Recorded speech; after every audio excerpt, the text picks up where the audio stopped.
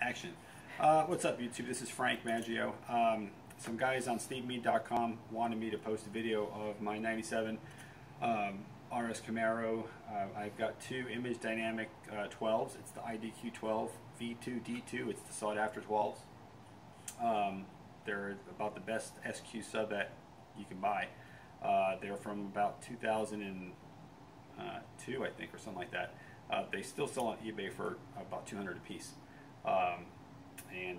Alright, so I have a Crossfire VR1000. It's set up for a 2 ohm load. The book says 500, but it's really more like 650, 700 because I have close to 14 volts. So here, if you pan over here, here's the Image Dynamics IDQ-12s.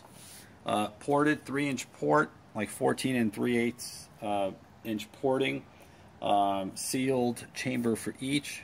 I'm able to close the hatch and have about 7 inches of clearance, and I think it's about 4 inches on this side. I still don't have a place for the Lanzar amplifiers, but that is going to be installed soon. If you stand over here, just kind of back up.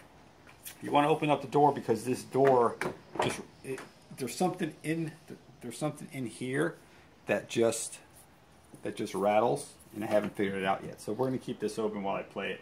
So go ahead and just stick the camera in here. It's got some nice SPL. It's meant for, these subs are meant for SQ, but I was pretty surprised how much bass output these things have.